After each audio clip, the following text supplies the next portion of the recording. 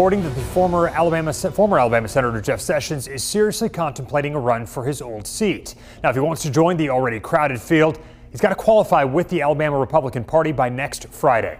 Tonight, WVTM 13's Jeff Eliasoff takes a look at the impact that Sessions could have in an already hotly contested race.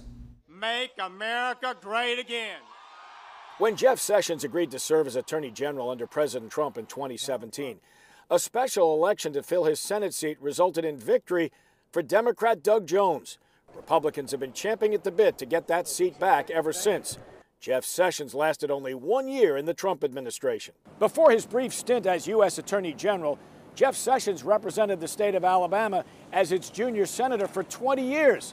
What would his entry into the race for his old seat mean now? A big change as far as who is considered the front runner right now. Political science professor Marissa Grayson says Sessions packs a 1-2 punch. He can raise a lot of money and... We know name recognition is not everything. It's not necessarily going to help Roy Moore, for example, but I do think it would help Jeff Sessions. Early polls show former Auburn coach Tommy Tuberville leading in the Republican race.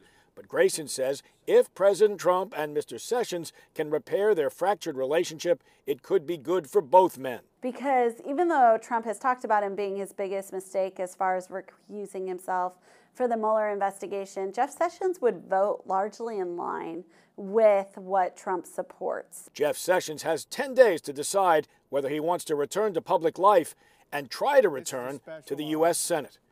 In Birmingham, Jeff Eliasoff, WVTM 13.